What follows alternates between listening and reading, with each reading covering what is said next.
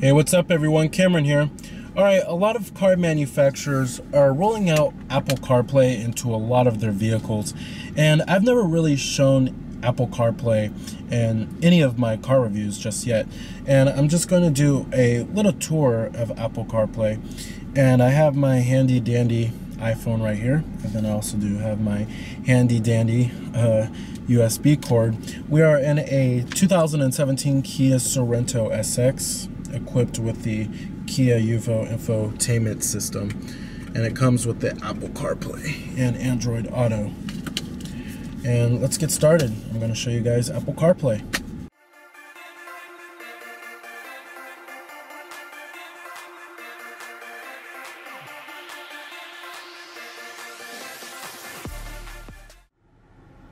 Now, Apple CarPlay can be a little bit different in some vehicles, but in our particular Kia here, the first thing you'll want to do is plug in the USB cord into the main USB port in the vehicle, and then you'll want to plug it into your iPhone, of course.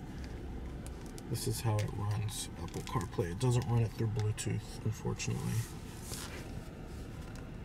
So let me just plug this in. It's kind of hard doing it without two hands. Okay, so now that it's plugged in, the first thing you want to do is also, Apple CarPlay will also show up on the main menu on the Uvo infotainment system on this head unit. And then you'll want to press on phone right here. And then basically, it's kind of like your iPhone integrated on to the system, basically. And then you can also stream music on here, of course. And then you also do have your maps too. You have your phone right here. Who would you like to call? And then you also do have Siri as well. You can view recent calls. You have your contacts, integrated dial pad. Works just like an iPhone. Pretty cool. It also does give you a little digital clock right there. Then you have your now playing. You also do have tune-in radio that you can access from here if you have that installed onto your iPhone. And then you have Spotify too. A lot of music apps will also integrate onto the system, like TuneIn and Pandora and iHeartRadio, all the main ones. Then you have your maps. It's basically just like the regular maps on the iPhone. It's pretty cool. You can zoom in and out. You also do have live traffic, all that good stuff. And it shows you your direction of travel. It's much easier to use than a regular navigation system, to be honest. Then you have your music. You can access your playlists, artists, albums.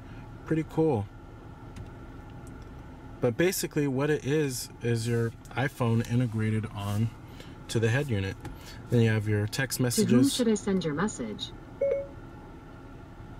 But what I really do love is that you can use Siri too, which is nice. And all you have to do is press your voice recognition button. And it'll be pretty much the same in all vehicles. But when you have the Apple CarPlay hooked up, you can't use the regular Kia Uvo voice recognition. So it blocks that out. And then also you'll want to make sure that you update your iPhone regularly to the latest iOS version. But yeah, that's the Apple CarPlay system. I really do love the Apple CarPlay. If you're looking to buy a new vehicle, I certainly recommend getting it because it's a very useful and innovative feature.